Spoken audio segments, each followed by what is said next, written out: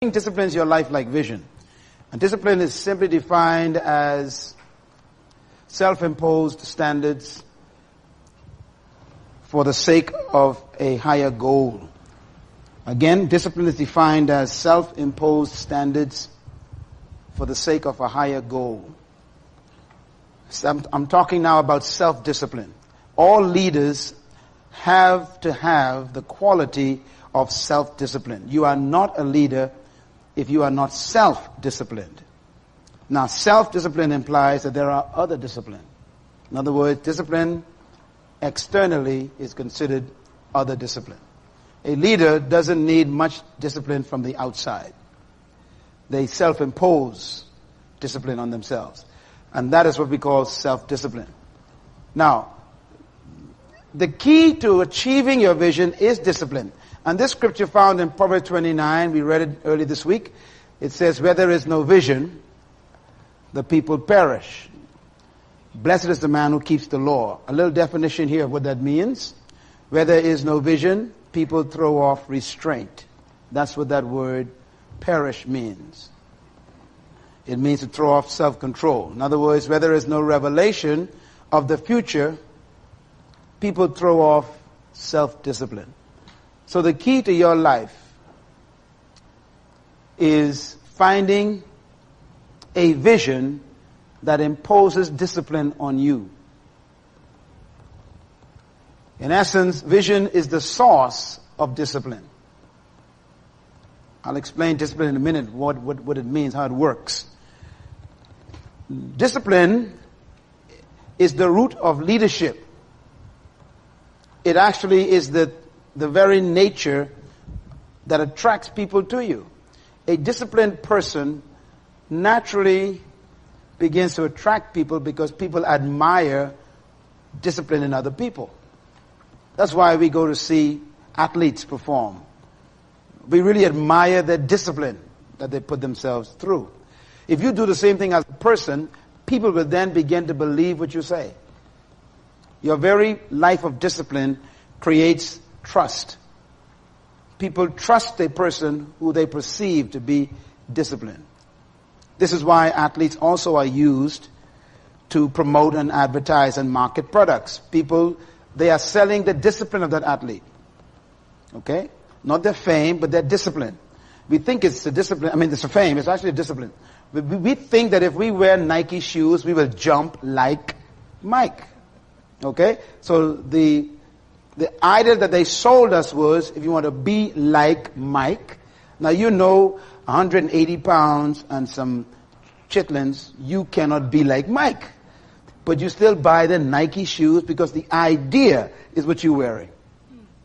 So you are buying the discipline that he has in his life that produced the kind of professional athleticism that he is known for. And so you are really impacted by the discipline. We love to watch sports and not play it. Why? We admire those athletes because of their discipline. The same thing is true about you. If you remain consistent and disciplined in your life, you'll find people will come just to watch you. And they'll want to actually pay to watch you. They'll bring their offerings and their tithes to watch you do what you do. It's incredible. So discipline is powerful, and according to the Bible, discipline comes from vision. Vision. A man or woman without a clear vision for their lives lives a very loose life. But a man with a vision, they live a very narrow life. Very important. The disciplined people live very narrowly. When a man or woman has a vision, their life becomes very, very tight. Why? Because vision simplifies life. What do I mean by this? Again, it'll take a couple of days to teach this, but it's very important. When you capture a vision, it simplifies everything. Everything. Because vision controls all of your choices after that. Once you know where you're going, you also automatically know what roads won't take you there. You understand that statement? Yeah. So if you know what to do, you automatically know what you shouldn't do. Vision defines your what to do in life. Because vision gives you your address, your permanent address.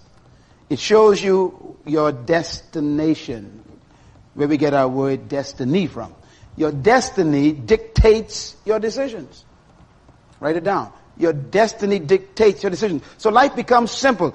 If someone offers you something and it doesn't collaborate in its unity with your vision, it's easy to say no. See, but without a vision, it's tough for you to refuse things. Life becomes complicated. Let's take another thought here and see if we can push this a little further. You were not born to do everything. Say amen. Boy, I'm so glad when the Lord told me that. I said, oh, thank you. The pressure is off. We somehow have this attitude that we have a lot of things to do in life. I disagree. I used to think so myself.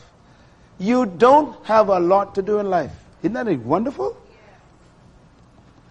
When you study people who have been successful in their lives and eventually became influential, like Moses, and Joseph, Joshua, and David, Paul, Jesus, Abraham Lincoln, Abraham himself. I mean, all these people, you think their lives, they're very simple people. Very simple people. There's a term that is normally associated with them. Here's a term. This one thing I do. See, you got to get to the point where you're only living for one thing. And life becomes simple. People who discovered vision, they live longer. They live healthier. There's no stress. Stress comes from not knowing what to do.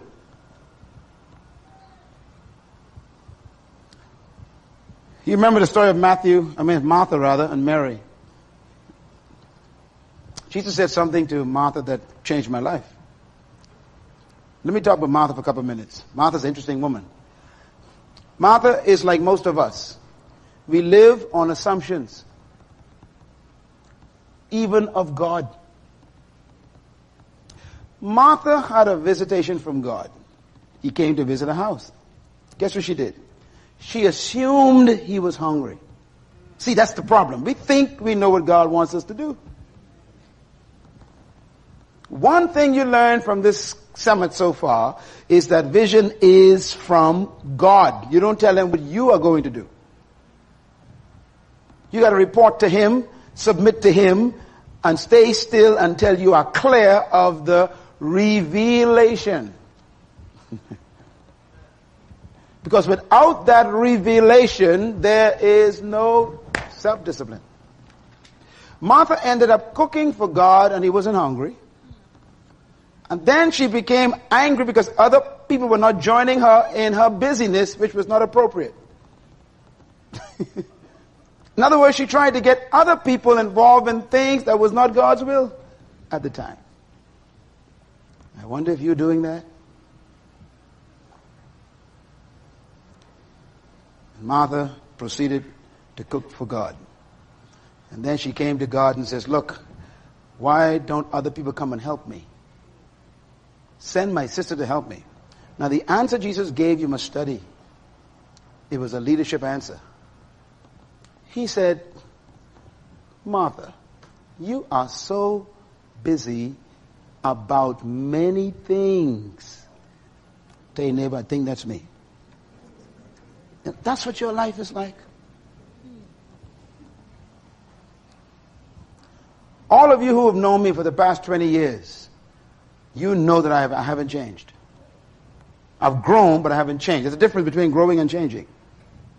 I grow in my knowledge and my experience and my experience, but I haven't changed. I am still the same guy with the same message. Same intent. That makes my life simple. He says, you're busy about so many things. You're trying to do everything. You're trying to be everybody and trying to be everything to everybody. And then he said to her, Martha, big words, only few things are necessary. Boy, that's a beauty, eh? He said, look, life is filled with a million questions every day and a million things to do. He said, but only a few things really necessary to do in life. Let me ask you a question. Are the things you've done for the past 11 months in this year, were they necessary? Don't answer it, just think about it. You might be shocked at your answer. The question then is, what is necessary? How do you define necessary? It's answered in the Bible very clearly. It's easy to find what's necessary. Necessary, according to Paul, the apostle, is defined like this. Paul says in 1 Corinthians chapter 6, he said, all things are permitted for me to do. I can do anything I want. He says, but not all things benefit me. Interesting. I don't care how old you are now, you're going to soon be dead. 70 years is so short, you ain't got time to make a mistake anymore. And if you're 40 years old, you are already over the 50% mark. So you better make sure you clear this thing quickly about what your vision is and define it, so you waste no more days. You're going to be dead soon. This is no time for experimentation. This is a time for intentional living.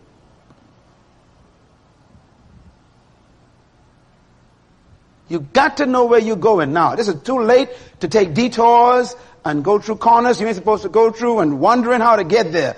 You better know your destination from this mountain. When you leave here with your certificate tomorrow, you better have a clear idea. And that's why this session is important for you. Because you ain't getting no younger, see. He said, Martha, only few things are necessary in life. There's some people in your life who are not necessary. Some of you got the wrong company. And they've eaten up your time, wasting your time, eating with them and playing with them and watching TV with them and going to clubs with them and, going out to conferences with them, all this stuff and all this stuff. And God is saying, look, you're still not getting where you're supposed to get to. These people are distractions. Some of the books you have been buying are not necessary. Romance novels, magazines, fashion. I mean, they don't get you to your dream. You see, when you have a vision, it simplifies life. You can walk up to a bookstore shelf and know exactly what books not to buy. See, vision dictates everything. Matter of fact, let me just give you some indications of how it controls your power of choice. The statement here, I'm sure you know it well, right? Jack of all trades, master of none. You become a leader when you find the thing you're supposed to master.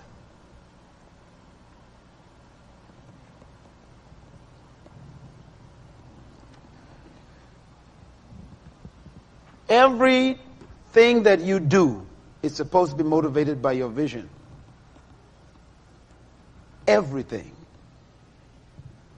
Vision is supposed to be the source of your human motivation. It simplifies your life. Do you know why most people are actually poor? I know why they're poor. Poverty, like we learned last night, it's not a problem. It's a result. Most people are poor because no one knows who they are. What do we mean by that? Vision helps you identify yourself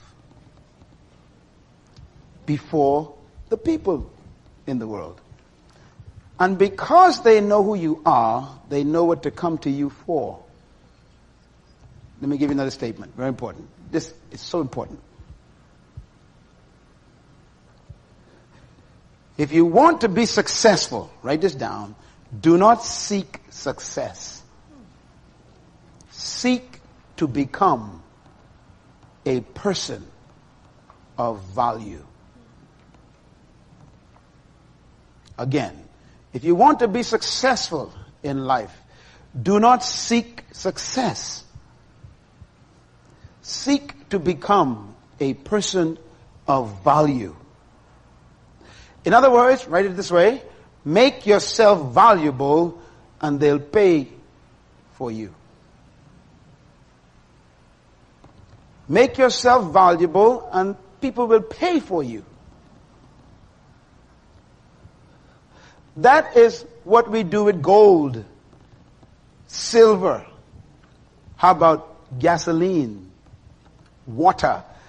Our society has made these things what? Valuable. So we do what? We pay a lot of money for them because we made them valuable. Well, make yourself just like gold. In other words, develop a gift in your life that has become so valuable to everybody else that they will pay you to perform it.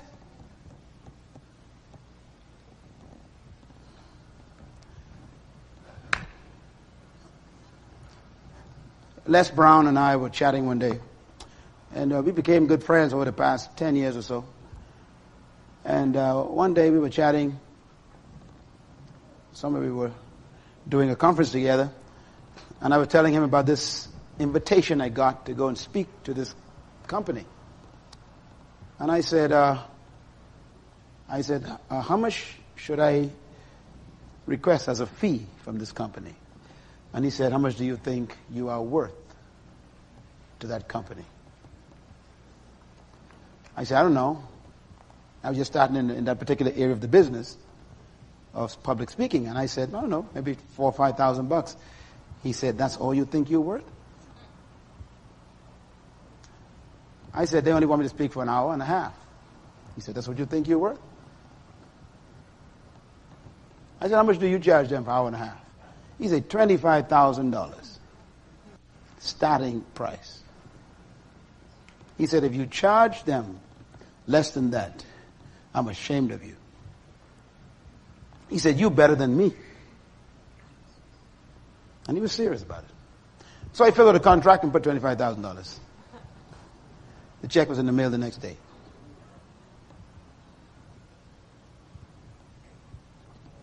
Make yourself a person of value. Don't seek success.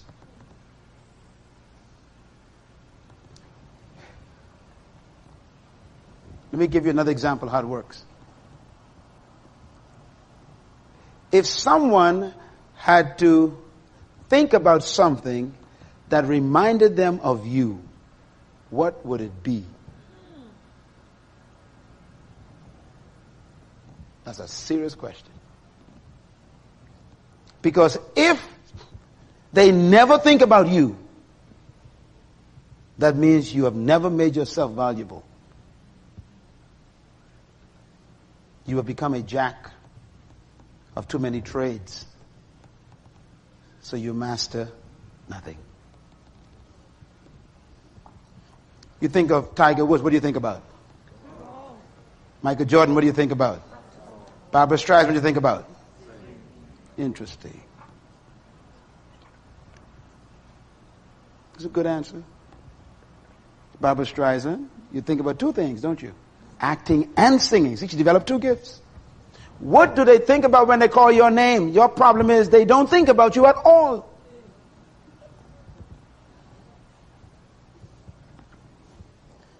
Become so good in an area that they can't ignore you.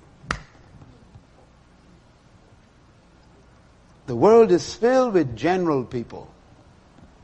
You've come to this conference to cease being general. You're not in the general group anymore. You got to go home and decide for the next 20 years, I'm going to carve out a niche for myself that they're going to have to find me and can't ignore me. You ever heard Jesus talk? Boy, he talked with such confidence. I am the bread of life. If any man hunger, he made himself valuable to them.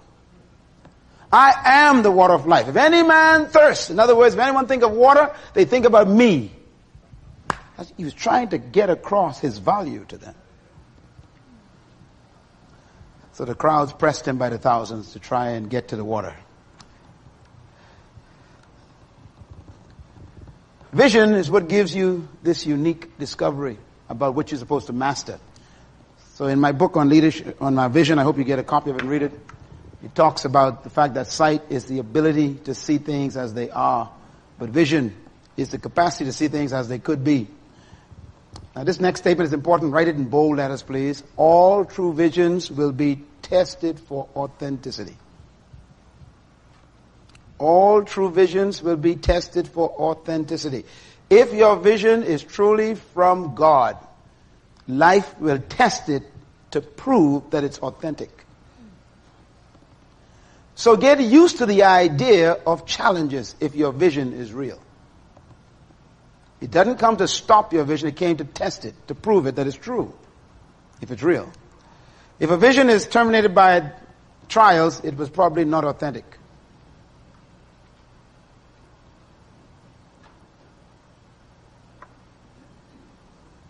Sometimes your vision may take you to prison, but you got to go there with it and come out with it, like Nelson Mandela. Suppose Nelson really wasn't serious about destroying apartheid when he stood in that courtroom as a 24-year-old lawyer. Just suppose. He said, this ain't worth it, man. I'm going to go back to my job, forget these people. They can stand oppression. I got me a good job. I'm out of the neighborhood where I was, out of the slums. I'm going to be a lawyer in South Africa, and I'm going to make me some money, forget my brethren. He could have said that. But his vision was so authentic to him.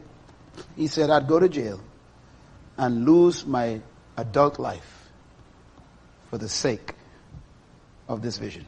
How much are you willing to pay to keep what you believe in? Vision is powerful. Write this down, please. True vision is discovered when you discover something you're supposed to die for. Visionary leaders ask the question, what kind of history do you dream of making? We're in this session to talk about how to write that vision down. But these are some preliminary thoughts you need to have in your mind. What is it that you'd like to do to write your part of history? In other words, do something that they cannot erase from history. And you don't need to do great, massive things. We keep thinking I do great. For example, the woman who poured the oil on the body of Jesus. You know what he said about her? I mean, that was such a simple act, eh?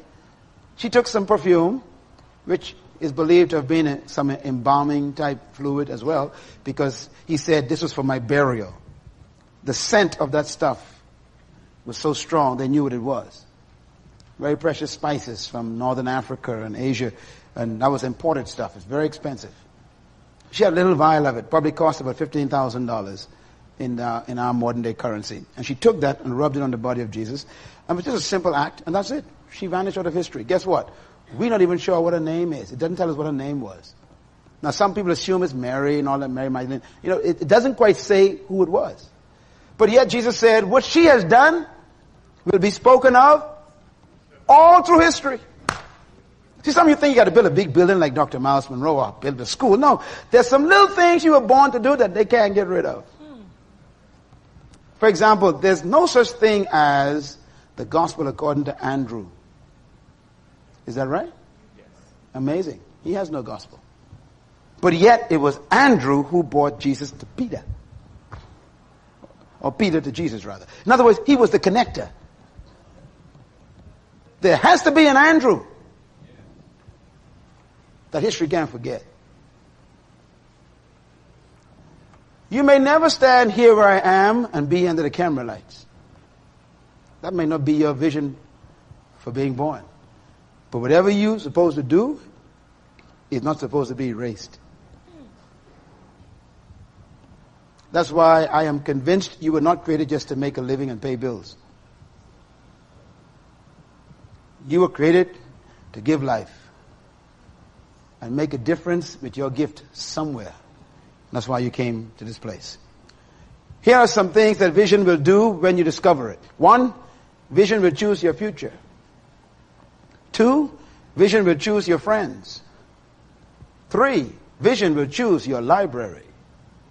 4, vision will choose your use of time. 5, vision will choose your use of energy. 6, vision will choose your movies that you waste your money on. 7, vision will choose your priorities in life. 8, vision will even choose your hobbies. Even the games you play should be related to your vision. I used to hate golf. Why? I didn't understand golf. You normally hate things you don't understand. And one day I was watching Bill Crosby on a show, and he was talking about golf, and he had me laughing, man. I was laughing. And Bill Crosby kept on saying, golf is a stupid game. Here these grown men out on this place, hitting a little ball with a piece of stick, and then putting it in the hole, taking it back out, and then hit it again, put it in the hole. He said, this is so stupid. And so I got my philosophy about golf from Bill Crosby. So one day, a friend of mine who's here today said, Doc, you want to go play some golf? I said, golf? That's a stupid game. I said, only grown men walk around with a piece of stick, hit this ball in the hole, take it out. He said, that's a stupid game. He said, look, you want to go at least and go on the course and let me, at least show you how to do it? I said, okay, no problem, let's go. I said, got a day off, let's go take it. So we went to this course, and we rented stuff, because, I don't like golf. So they rented me the stuff, and they rented even the shoes I had on. I had to rent the shoes. We went on the course, and he says, hit, and he showed me how to hit the thing. And it's beautiful. I loved it. The environment of this is wonderful. And I hit this thing. And when I hit that first ball, an anointing came upon me. See, some of you all don't know what we're talking about unless you've been... Anyone know what I'm talking about? Come on, you golfers. There's an anointing on the golf course that no one understands. I mean, I don't know whether I was, just born to be good at it. But when I took that thing and I swung, the ball went, woo! And I went, I say, my God. I said, let me try that again. Hit it again, bang! After the 4th time, I started feeling this thing. And then the guy says, look, it's time to go. I said, don't go yet, man. We got to just a couple more holes, man. We stayed out there for 4 hours. Next morning, I said, let's go.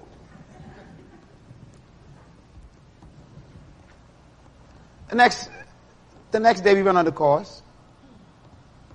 And he had someone with him. It was a movie star. I said, oh. He said, this is the guy who stars in New York Cops on TV. I said, I was introduced to this guy. I said, wow, I saw you on TV, that's right. He said, I saw you on TV too, man. We began to chat. We walked into the golf shop on the course. I saw another movie star, another athlete, all these folks who I knew in boxes. I said, my goodness, this is where everybody gathers. It's where the money is. I began to act like I was a golfer, Yeah, this is life out here. I said, man, how'd you do yesterday? Didn't know what I was talking about at all, My 3rd time on the golf course was incredible. They took me out to Pebble Beach. Now, you golfers know about Pebble Beach, right? Tiger Woods, Arnold Schwarzenegger, everybody out there. And I don't know anything about golf, nor Pebble Beach. I don't know what Pebble Beach is. So here we are going to Pebble Beach, and I'm walking out there, and anybody who's anybody is there on the course. And I'm like, all the money's out here, billions of dollars on the course. And they say, this is where deals are made. I said, take me on the course every day. Mm-hmm. And the people I met out there are people who had my money. You can get it after I'm gone. See, some of you pastors ain't know what you're missing. You better go learn golf. The anointing is on the course, man. Your hobbies should be related to your vision. If you're going to play dominoes, play with rich people. Let your hobbies bring you into environments that expand your vision and your networks. Coming here, some of you came because there's a little vacation built into this. But look at what you are getting and meeting while you're here. And there are people in this group who got a lot of money. I mean, some of them I tell you, but you want to know who you're sitting next to. They got millions of dollars. But they ain't here for that. They here for some other reasons. And part of it may be for you just to get to know one another. What do you choose to play with? Even let your play be with a purpose. Everybody say play with purpose. It's important. You know, having your own aircraft is incredible too. It's a whole new world. Because you never go through the normal airports anymore. So all the private airports are only filled with people who own their planes. You know what that means? Use your imagination. So now I meet all these people who you never see.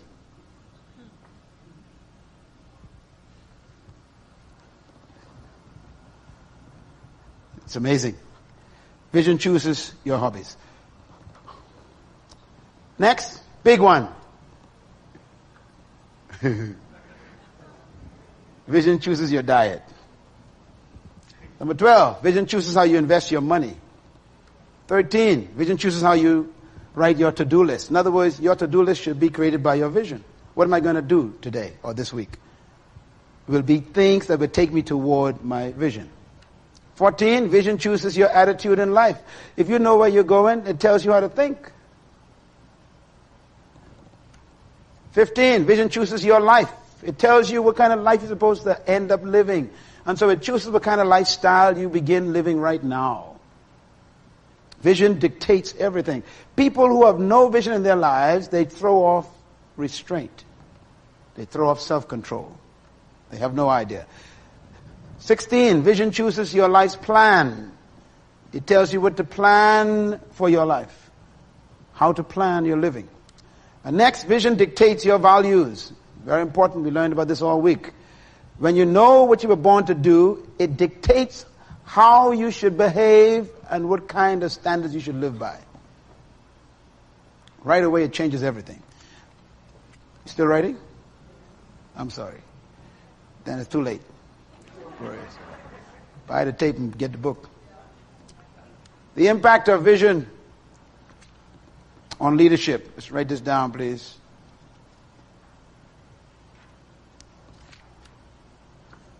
Vision clarifies purpose. It gives direction to the leader, and it empowers the leader beyond his assets or her assets. Very important. Vision clarifies purpose. In other words, purpose is what you were born to do. Vision gives it clarity. And then vision also empowers you to know the direction you're supposed to go in and your assets.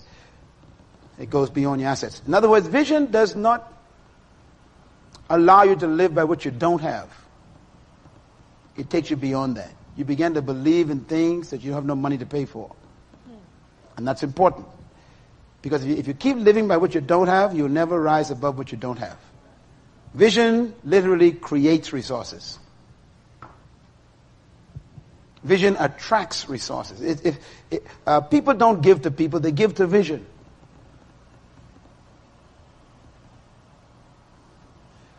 These things that you call government grants are literally resources that are looking for vision. When you go to get a grant, they don't say they can give you this to spend money. They always ask you, show me your vision first. What are we giving this money to? It's not to you, it's to the vision that you have. Vision attracts resources. And so it's important for you to really clarify your vision and make it so plain that anyone can see it like you see it. Wise people make choices that protect their vision. Very important. By the way, on the list I gave you earlier, it does say vision chooses your friends, huh? Let me tell you something about how important that is. Once you know where you want to go in life, it decides your company.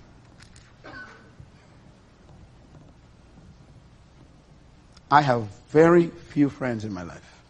Very few. And I don't want any more. I have millions of acquaintances. And I'm stuck with millions of brothers and sisters. They ain't my friends. You see, you're born with your brothers and sisters, but you choose your friends. And your friends are more important than your brothers and sisters. The Bible is very clear. It says a friend is closer than a brother. Let me define a friend for you.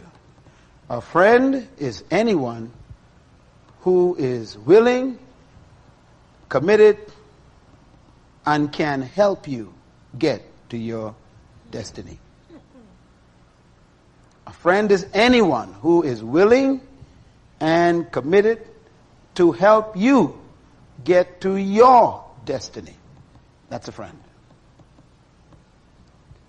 So if you want to be great, don't keep company with small-minded people.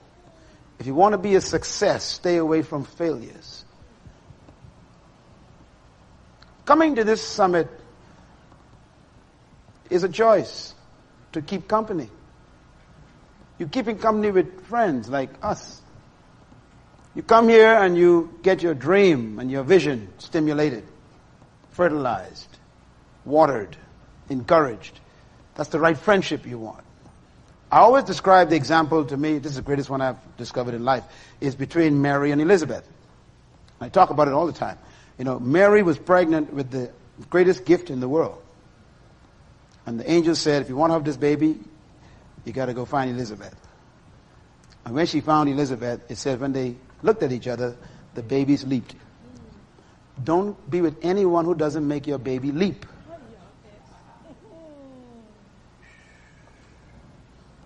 Your dream should be stimulated by your friends. Every time you're around them, they're supposed to impact you to keep going, to believe. Anyone who becomes a negative to your dream is what I call pollution. They are experts in abortion. Be careful. They are after your baby. Sometimes it's people of your own household. Sometimes your own family is bad company. You got to know that. That's why Mary had to leave Joseph's presence, because Joseph was not yet converted about this child. He was considering what? Putting her away. Abortion. There's some friends that you left home before you came here, and when you go down the mountain, you got to go down the other side. I am not kidding. Because what you heard here this week, you better protect it. You should have never come here if you want to keep your old friends. Write this down. You can outgrow your friends.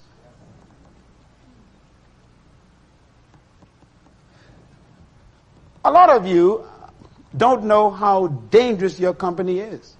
So let me give you another principle to work with. If in your group that you call your friends, if you are the smartest one in the group, it's time to leave the group.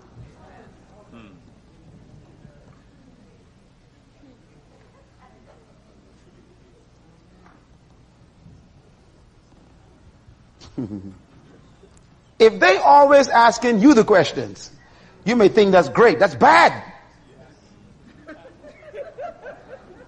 You want to be in the company of friends who make you think, who expand you, who you ask questions to.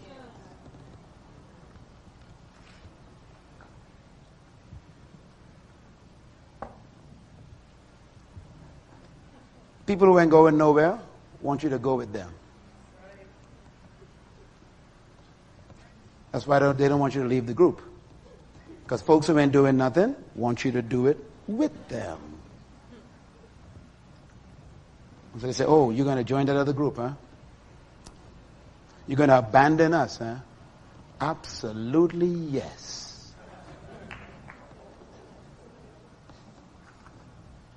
There are some friends who I grew up with right here in this island.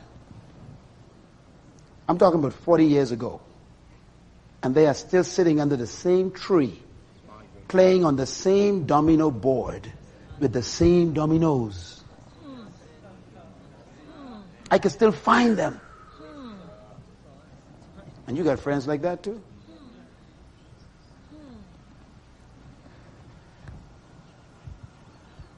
Vision chooses your friends. Vision is the best next thing to time travel. I like that, man. I tell you, that's great. You know, when you have a vision, that means you are spacey. Always spaced out. It's great to be spaced out, because Earth is too dangerous to live on. Vision is seeing the future before it comes into being. Here's what vision means. Vision means you expect more of your world than what you see. Vision means you take bold steps of faith. Vision is a venture out with risk-taking courage. Vision means to dare to hope for something beyond yourself. Vision is critical. Boy, I could almost hear in my spirit some of you all taking some good notes. And when I hear this again, this is going to sound just like yours. You're going to teach this, huh? At least tell them you got it from the summit. At least, you don't got to call no names or anything. Just say, I got it from a summit I was at.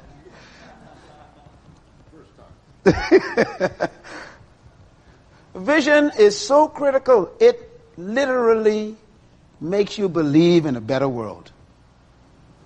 It becomes more real.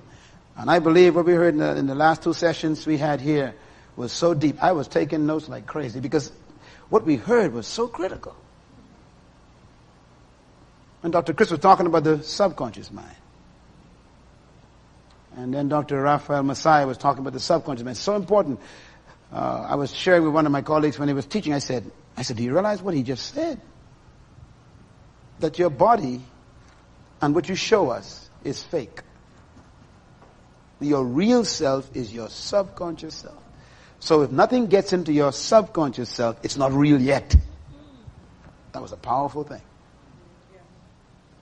That's why the Bible said, let these things sink down into your heart. Get it into your subconscious mind. Then it becomes real. All right. Vision is unlimited sight. That's a Myles Munroe quote. So make sure I give him my name on that. It's unlimited. Ability to see without limit. The power to do that. All right. A couple more comments and then we'll look at the system of writing your vision down. The vision you have for your life creates consequences and affects how you spend your time and your resources. What does that mean? It means that a strong vision inspires passion. This passion transforms and controls your life, and vision is the source of that discipline that life creates. Without vision, sight has no hope. And therefore, when you have vision, you can always live in the midst of difficulty with a good attitude. A good attitude. The greatest leaders in the present but focus intently on the future are the ones who win. Living in the present is fine, but don't put your focus there. It's too much depression. Be an agent of hope. Moving too slow. All right. Here we go. Here are the 10 components of writing a vision. I give you a chance to ask some questions in the last 5 minutes, okay? Number 1, a vision should be clear and simple. When you're writing a vision down, please do not be afraid if you're writing many pages. Now let me just explain this to you. The process I sometimes take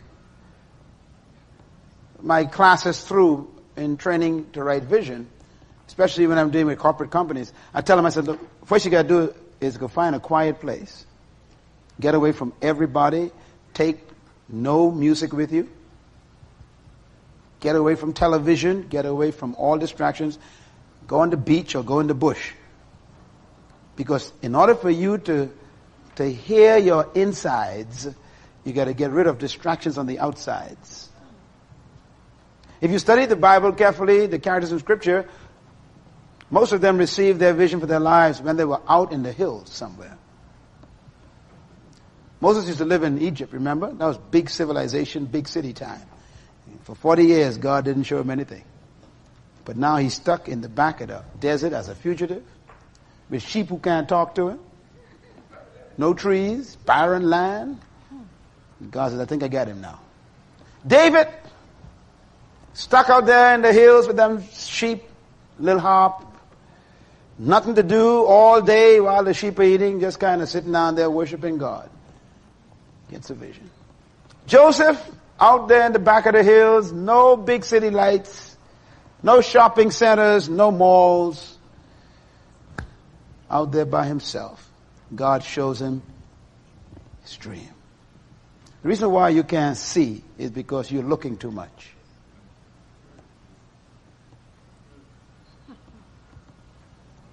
Your heart cannot see because your eyes has too many distractions.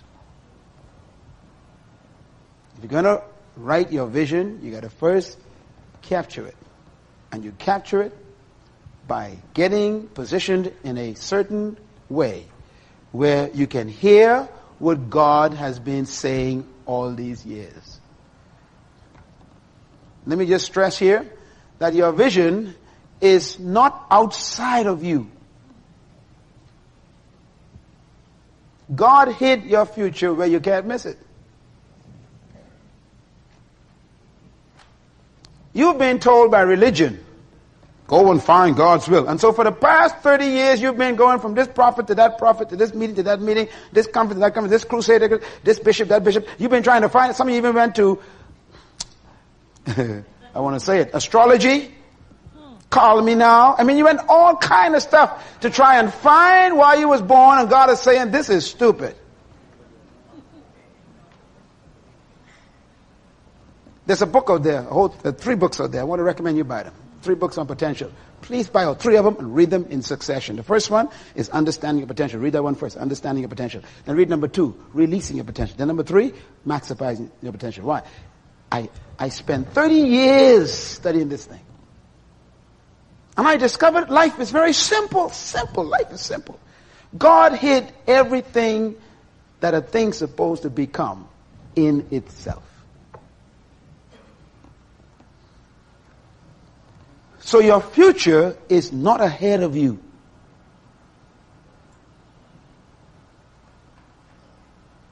It's trapped on the inside.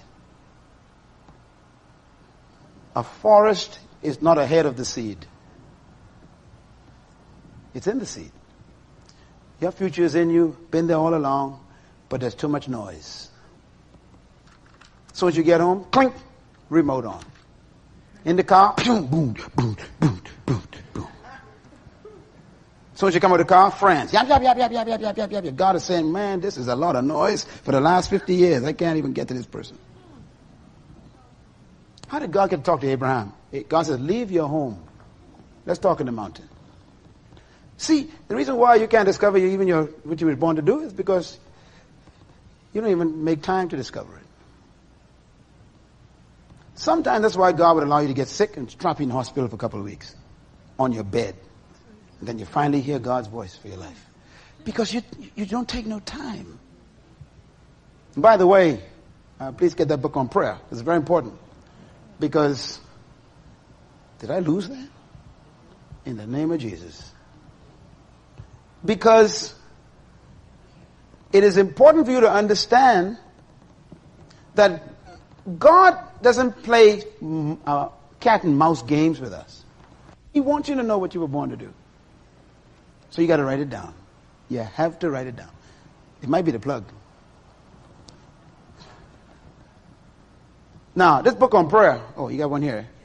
The book on prayer. Write this down, please. Write this down. It's going to be very shocking for some of you, but please write it down. Meditation, write it down. Meditation is the most important aspect of prayer. What is it? What is it? What is it? What is it? Most of you never meditate. Never. You talk too much in prayer.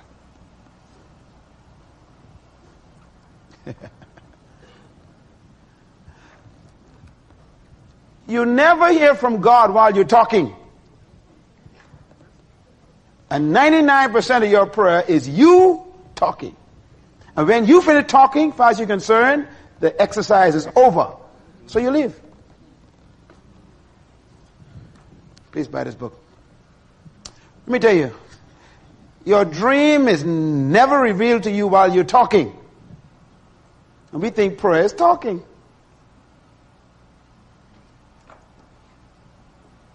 May God have mercy on us. I want you to go back home changed. Are you? I said, are you? When you go to pray again, please pray 10 minutes and sit for 60. And just listen. You'll be amazed how loud he speaks. Finally, he gets to talk.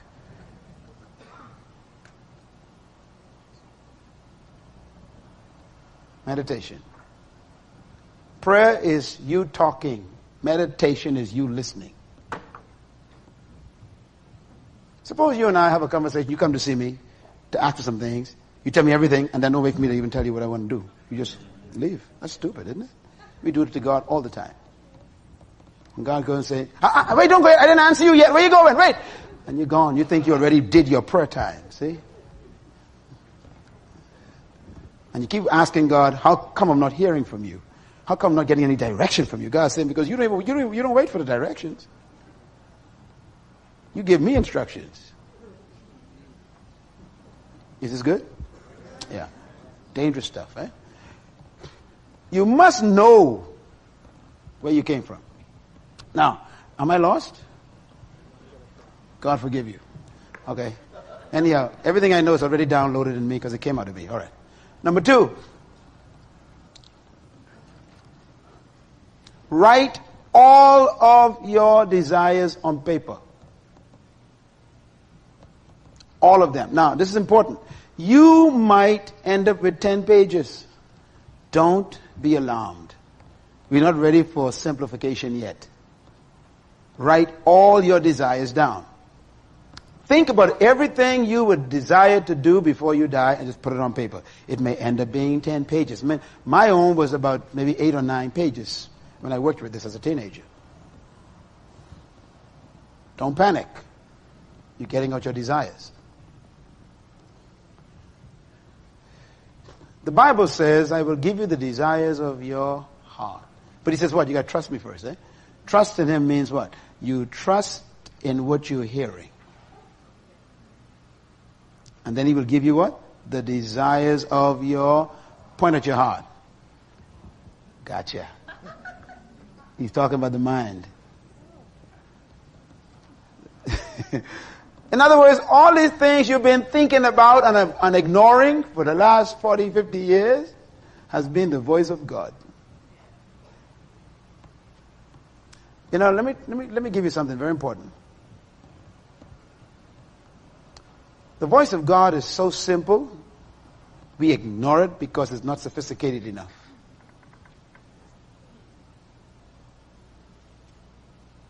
You ever heard quote unquote men of God talk like this? Quote unquote men of God. The Lord spoke to me last week and said, and then it made you feel bad, right? I mean, you're sitting there going, how come he never speaks to me? Okay? And you begin to feel like these are very super spiritual people. So let me just destroy all the stuff you think about them. All they meant was, I had an idea. Whether it's Benny Hinn, or Copeland, or Hagen, or Oral, what they're simply saying is, I had an idea that wouldn't go away.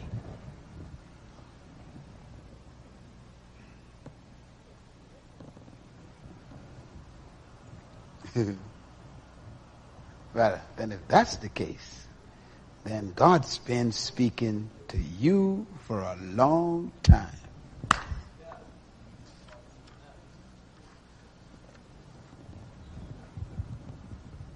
Don't mystify this thing.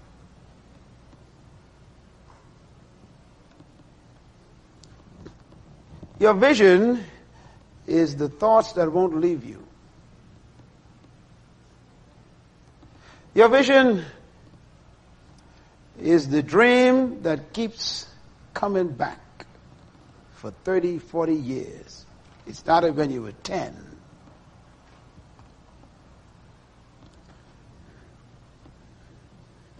Your vision is the desire for you to do something that keeps coming back. It's your deepest desire. I'm not talking about desire for house and car. I'm talking about the desire to change a situation in your world. It's there. I know you've been feeling it.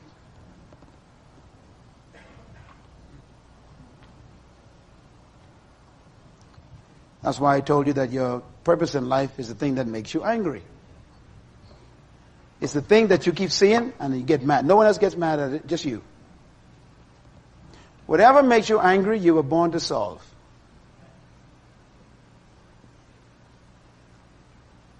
Start writing that down. Write down what you feel is a solution to the thing that makes you angry. Because those thoughts, I remember reading this as a young teenager in the book of Psalm. It says, the thoughts of a righteous man are always right. I couldn't believe that when I read that. Because I was taught by the church, do not trust your thoughts. The thoughts of a righteous man are right. Righteous means what? Properly aligned with God. That's why I say you trust in the Lord. Get yourself aligned properly, and then He will give you whatever comes out of your heart when you're in that alignment. The desires that you have. That's why you came to this summit. There's some desires in your heart that you want to accomplish. And they're being refined here. You go back to your hotel room in the nights and you begin to think. Look at the window, out of the ocean, you begin to think, my God, what am I doing in this place? I'm feeling some things that frighten me. That feeling is good. Feeling is good. Don't be afraid to dream while you're here. Most importantly, write it down. Now, when you write all of your desires down, like I say, you may end up with a lot of information on paper. It's important for you then to simplify those 9 pages of paper to concise one-sentence statements. In other words, you may have 7 or 8 different things that you really feel strongly about. Just write them down and simplify them in sentences. Simple sentences. I remember mine, when I began to crystallize mine, I had a passion to see young people changed. Just a teenager, I had this passion. So I wrote it down. And then I began to think, how can I do this? I began to think, I can do it through music, because I had this natural gift of music. So I wrote down, I would write music specifically to attract young people. I began to simplify it. Then I said, okay, so then I will write music, and I will form a group that will sing music that will attract young people. And my vision began to get clearer and simplified. I ended up with this idea. I'm going to form a group that will produce contemporary Christian music to attract young people so I can tell them about God. I had it all on paper. And then the vision began to grow. We started having, I formed a group. We started writing music. Music began to attract young people. We had 4,000 or 5,000 teenagers in this same island coming together to hear our music. And we tell them about God, they got saved. I was 16, 17 years old when we started doing that. And then the problem started, what do you do with these young people? Because they weren't going to church. They came off the streets. So the vision grew. We had to form these relationships with these churches to send these kids to these churches. Now the churches didn't know what to do with the kids because the church, were not prepared. So we had to develop a whole new system of meeting on Saturday nights. So we formed this other little place called, a Crossroads Lighthouse, where we said, how about the kids meet? Because they had to find somewhere to go. And we started these coffee houses. In other words, as the vision is simplified, it begins to grow. Because your vision creates more new opportunities for you to solve more problems that are raised by those solutions that you already given. Your vision may start very simple, and it ends up being a conglomerate. I mean, today, our organization is worth, multi-millions of dollars, but it started with 7 people in my apartment. Just to solve a problem.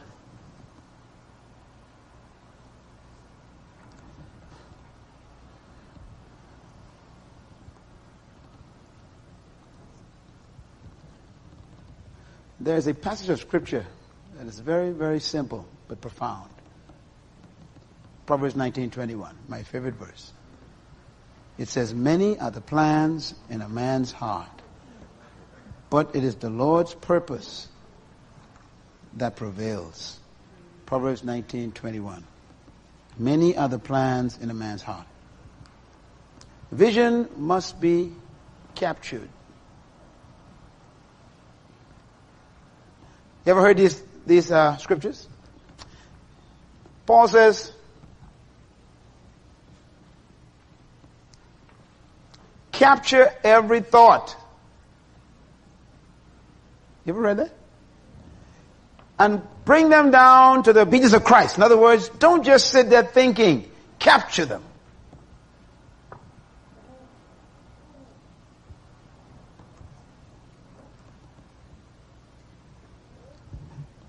Bringing them to the obedience of Christ means that you compare them to the Word. And if it's in line with the Word, you say, hold on to that thought. No matter how big the dream is. Casting down imaginations and every high thought that what? Exalts itself against what you know about God. All the others, you capture. Why? That's Him talking to you. So you get an idea that you're going to build a boys' school to help young boys in your city. Or you're going to build a girls' school to help girls. You check the Bible, see if that God's against that. If God ain't against that, you better start writing down your dream fast. That's your assignment. So I got this idea of robbing banks. Got this big dream how to rob banks effectively. You can compare it with the Bible, thou shalt not steal. Okay, so then that can't be God. See, it's not difficult to figure out God's will for your life. Are you with me? Yeah. Have a desire to be a multi-millionaire so I can be rich and go play golf and go boating all my life. To play with the Word of God. And no one gets, this doesn't fulfill the Great Commission. So that's not a vision from God. No one gets saved with me having $1 billion in the bank.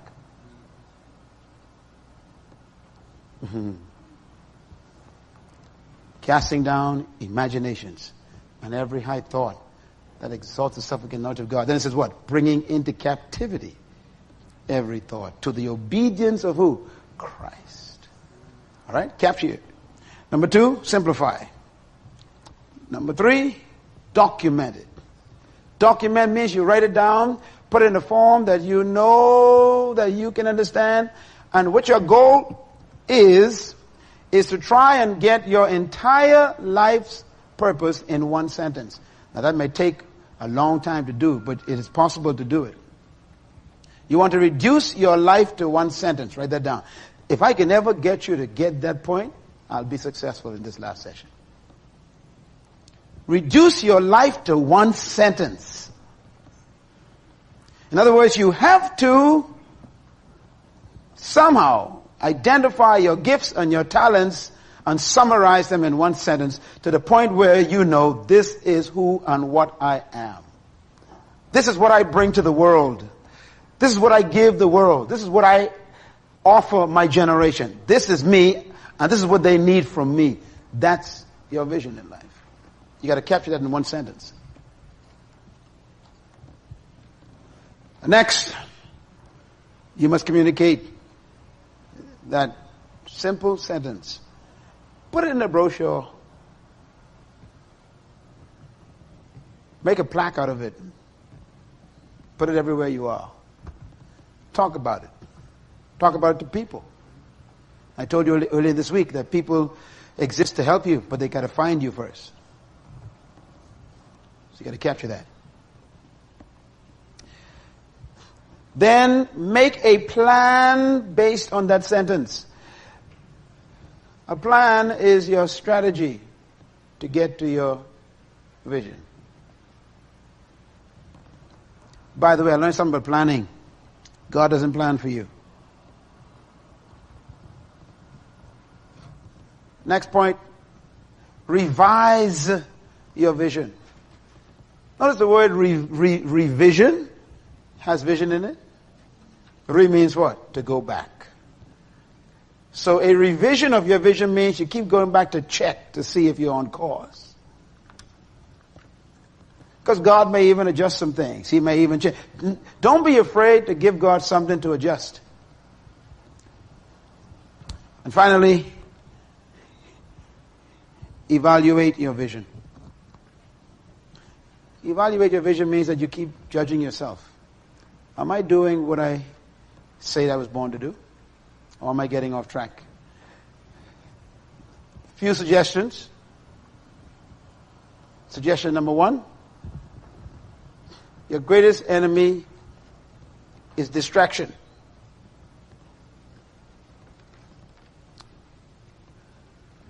Suggestion number 2. The greatest distraction is not bad things, but good things. The greatest distraction to your vision is not doing bad things, but what? Good things. Important lesson to learn.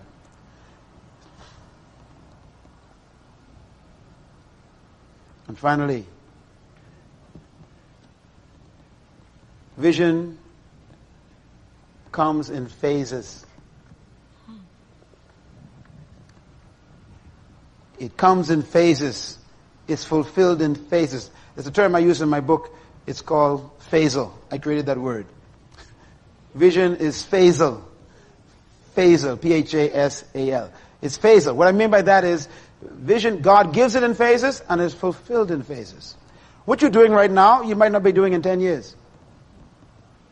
This may just be a phase of the vision, a part of it. God expands it. In my book on leadership, there's a chapter I did on the purpose for leadership. Make sure you read that chapter twice. In that chapter, I talk about the fact that the greatest enemy of right is good.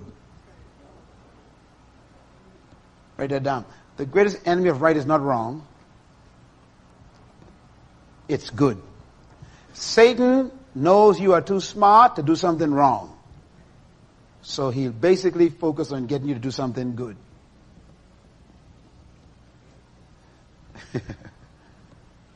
Because when you do something good, you think you're doing something right. You were born to find out what is right for you. When you find out what is right for you, then that's what's right for you. Everything else may be just good or wrong. So preoccupation with a good thing is no substitute for the right thing. Stay with what you're born to do. That means you should not accept every opportunity that comes along, even if they are good. Are you listening? Don't let people come into your life and change your vision to do something good with them. It's a statement I make often. Simple statement, but I live by it. Learn from others, but never become them.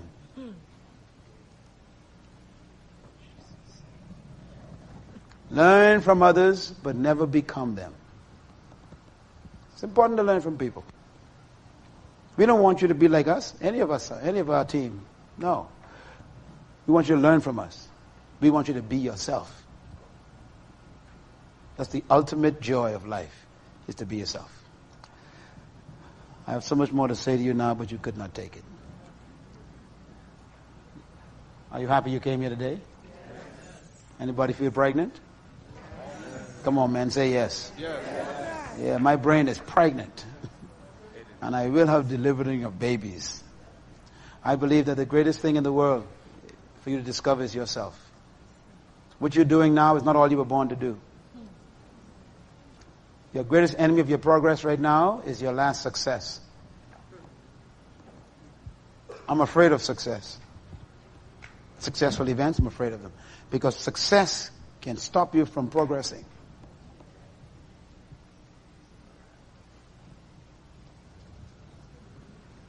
What you were born to do, is so much bigger than what you're doing right now. I don't care how great you think you are right now. Don't get stuck in that stuff. You're awesome. I say you're awesome. Some of y'all took a week off from work. I know that.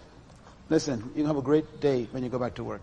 Just remember that job is not your permanent address. Yeah? Go back to the job with a good attitude now, okay? Tell them, enjoy me while you can. I know you can't pay me what I'm worth, but I'll be here for a little while. I'll exercise my gifts in your environment, and I'll use your materials to develop myself.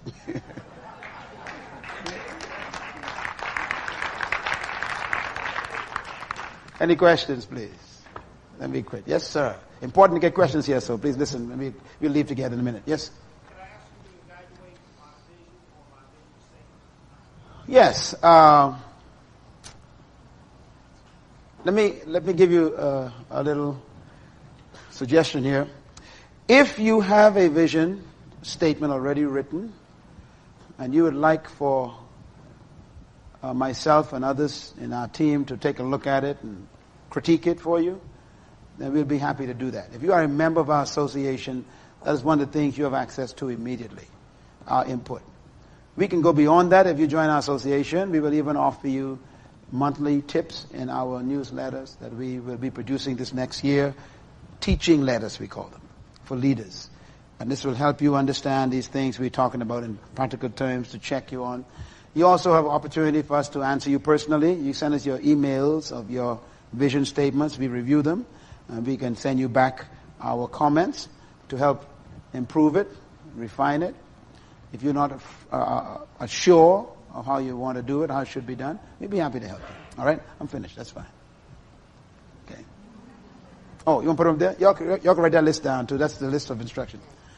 That list you want to teach, okay? So you better write that down. That's good stuff. So that question is important. Yes. Do you have it with you? Do you have one with you? Okay. So when you do it, you send it to me. Make sure you fill an application to join the association, and we can have an ongoing dialogue. Myself and some of the others, we'll be able to help you through all of that. Okay? Because we want everyone to make it to the top. That's what we want. We want everyone to make it to the top. And you are one of those people who deserve to be at the top. Yeah, yeah. At what level do you have to join to have? Really, it doesn't matter.